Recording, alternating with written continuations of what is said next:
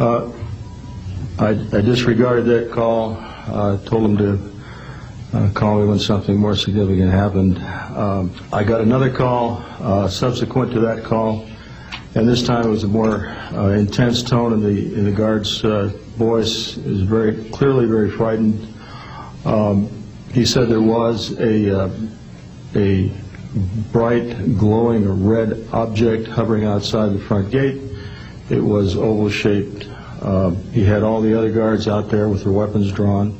Right after that call, I woke up my commander, who was on a rest period, Fred Mywald, a retired colonel now, and told him about the phone calls. As I was telling him about the phone calls, my weapons started going down, one after the other. They went into a no-go condition, what we call a no-go condition. They were unlaunchable. We lost somewhere between 6 and 8 weapons that morning within minutes of having received that second phone call of a UFO hovering outside the front gate. Again that morning, after reporting it to the command post, we were informed that a very similar incident happened at Echo Flight. I was at Oscar Flight. They lost all 10 of their weapons under similar circumstances, very similar circumstances, where UFOs were sighted over the launch facilities. They had maintenance crews and security crews out there that had spent the night, and they were reporting UFOs over those sites.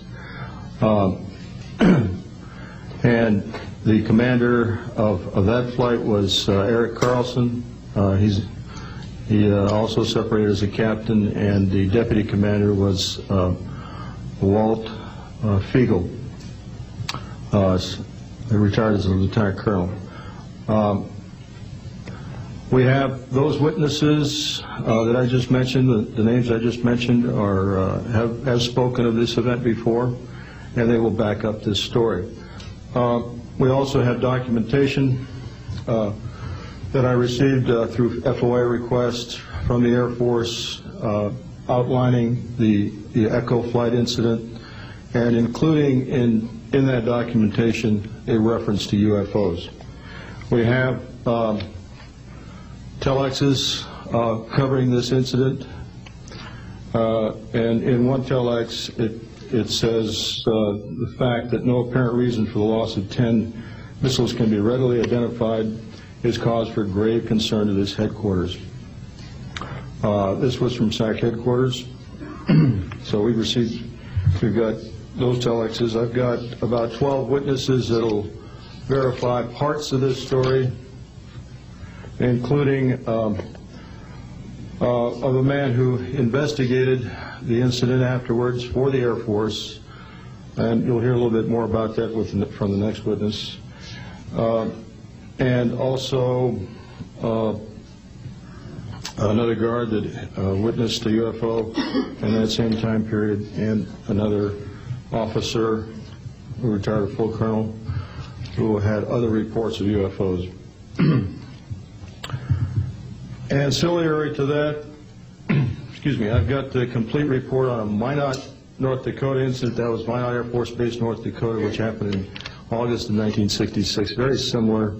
UFOs sighted over missile silos, and also a UFO incident that was investigated by the Air Force immediately after our incident within a week. I'm willing to testify to the truth of all these matters that I've spoken about in front of Congress under oath. Thank you.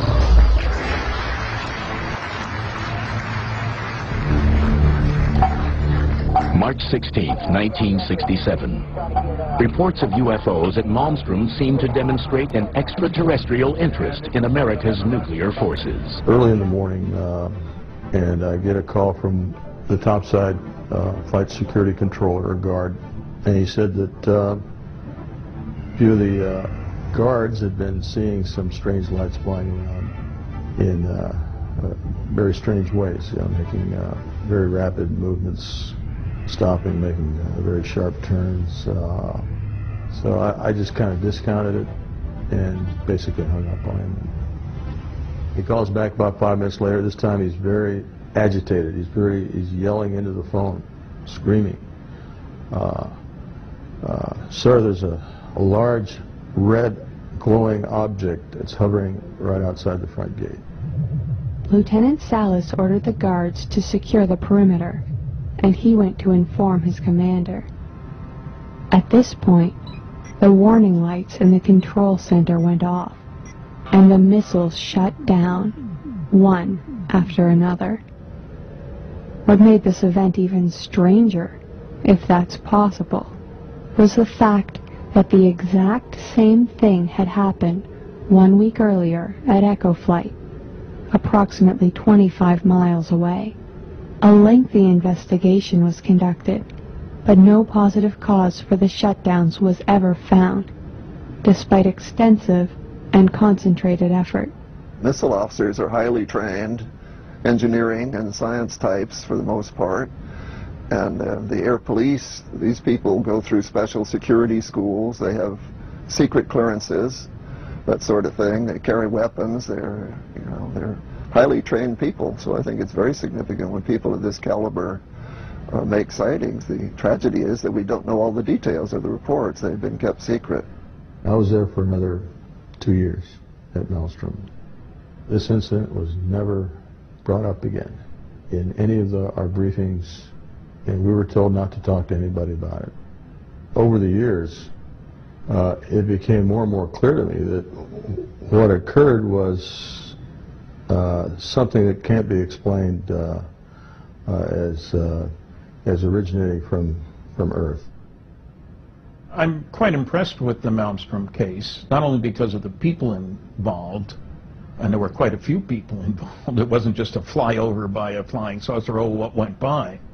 But the impact on the equipment that was there, I mean, it's kind of scary when you think of missiles.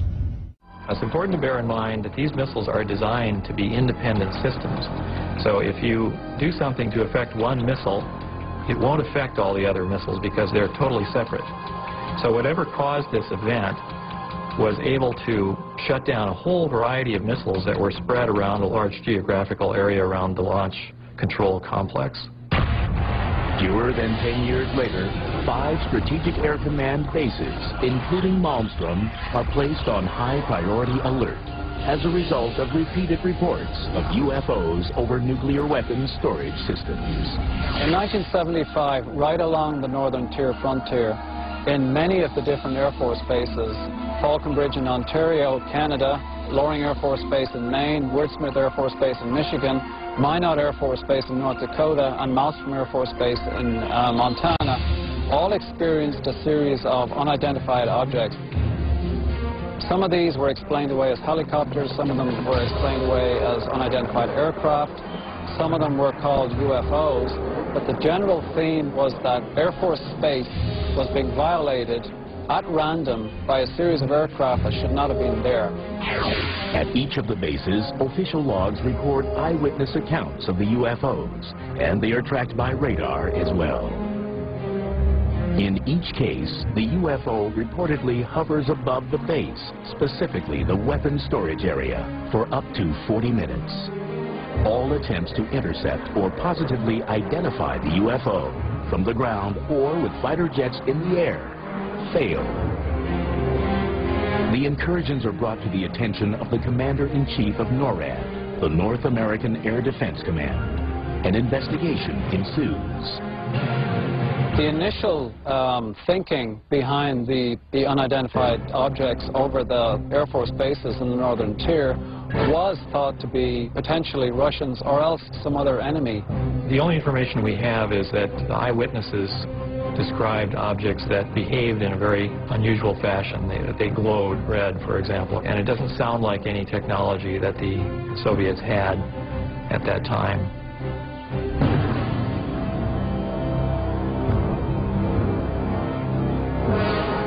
Another theory is that the UFO incursions were a type of readiness self-test to check the security of the bases in the event of an attack.